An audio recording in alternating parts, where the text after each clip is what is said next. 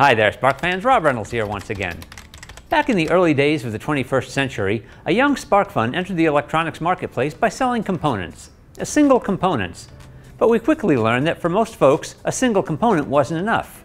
And let's face it, most projects require more than one component. So we started to put together kits. People seem to really like our early kits, like the SparkFun ProtoShield kit and the USB Bitwhacker kit. And of course, those led to what has become our flagship kit, the SIK, the SparkFun Inventors Kit. Now, naturally, we're still releasing new components and products all the time, but we're always thinking, what would work well with this product? What other product could we combine? What would people use together? And every time that light bulb of an idea goes off, a new kit is born. I think you can see where I'm going with this. This week we are, in fact, releasing a new kit. Let me introduce you to the new SparkFun Qwiic OpenLog Kit. This kit gives you what you need to start creating your logging project. It includes a SparkFun RedBoard Qwiic with one SparkFun Qwiic OpenLog and an 8-channel SparkFun Qwiic Mux Breakout. To get you connected, there's a pair of Qwiic cables, one at 50mm and one at 100mm. We've also added a 0.8 meter reversible USB-A to USB-C cable. Yeah, that's right, it's impossible to plug this cable in upside down on either end. And of course, you've got to store that data somewhere, so we've thrown in a 32GB microSD card with its adapter.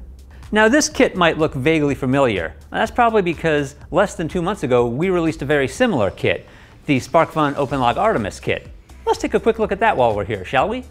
This kit utilizes the SparkFun OpenLog Artemis. Now, since this board has an Apollo 3 module, it can operate standalone without the need for a separate microcontroller. There's also an 8-channel SparkFun Qwiic Mux Breakout and a SparkFun Qwiic Scale, so you have some data to log. There's a 1250 mAh lithium-ion battery to help your project go remote. And just like the other kit, there's all the necessary hookup and storage accessories. A pair of Qwiic cables at 50 and 100mm, the reversible USB-A to USB-C cable, and a 1GB microSD card.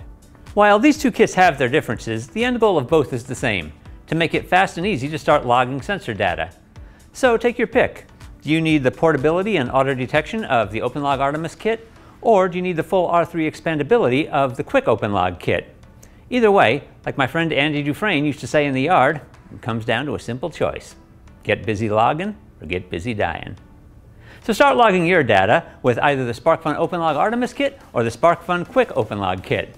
Grab them both over at SparkFun.com, and until next time, stay safe, be kind, and happy hacking.